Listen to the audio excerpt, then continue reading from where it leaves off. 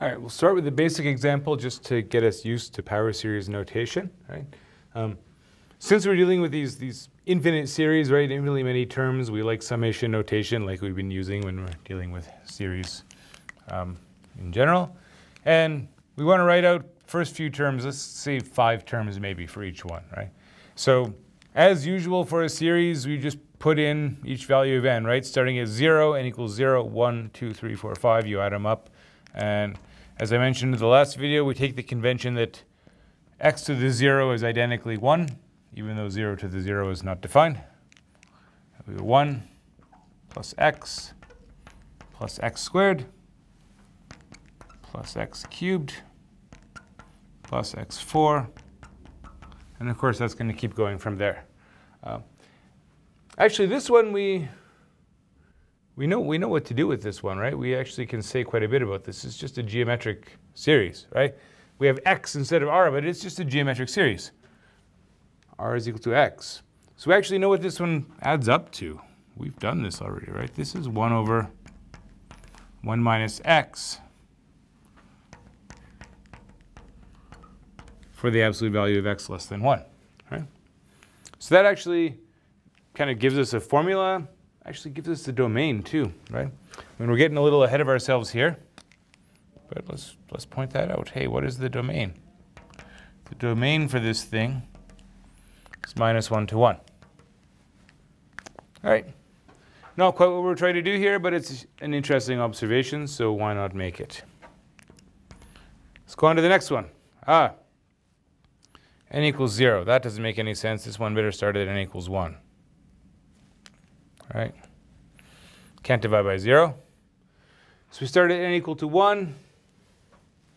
Start plugging in values for n. So if n is equal to 1, 1 plus 1 is 2, minus 1 squared. So first term is positive. So we have x plus 1 to the 1. Divide by 1, so we'll just write that as x plus 1. Minus, right? Go to n equals 2. 2 plus 1 is 3. That's odd. We get the minus sign, right? We get alternating signs. We're sort of used to this by now. X plus 1 squared over 2. And you kind of start getting the idea of what's going on here. X plus 1 cubed over 3. X plus 1 to the 4 over 4. And so on, right? Not so bad. Down to the last one. Looks a little bit more complicated, but it really isn't. We're going to start at n equal to 0. We've got a sign factor again. We've got our powers of x. This time we got a factorial, so we got to account for that. Notice the 2n, right? Means we only have even powers of x showing up in this particular power series. Also notice in 2 and 3, we didn't work just with powers of x, right? It's often going to be convenient to center a power series somewhere else, right? So the center is going to be kind of, well, this power here, when is it equal to 0? So this would be centered at -1. This is centered at pi. And we expand everything in powers of x plus 1, or in powers of x minus pi in this case. And once you look at Taylor series, it's a little bit easier to understand why you bother to do that, because it turns out that if you're using a tailored polynomial to approximate a function, your approximation is best at the center.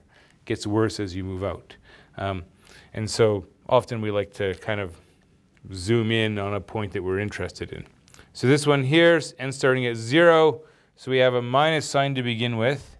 So we have minus, well, it's just -1, okay? Because this is going to be x minus pi to the 0. That's 0 factorial. 0 factorial is equal to 1, right? We've seen that. Okay, so -1 plus, so now it's going to be x minus pi, sorry, we're on n equal to 1, right? So squared, 2 times 1, divide by 2 factorial. There we go.